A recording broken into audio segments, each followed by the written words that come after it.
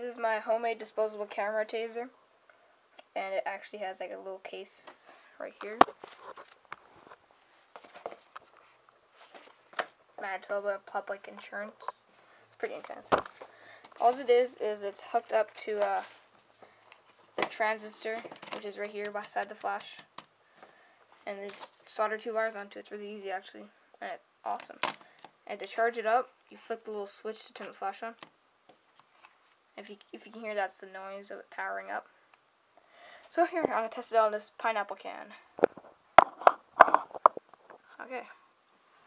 Wait till the light starts blinking like that, and then that's when you know it's ready. And here it goes. It's 2 wires, just touch the can. I'll go one more time. See, light will start blinking. Anytime now. Okay, there it goes. And we'll try it again.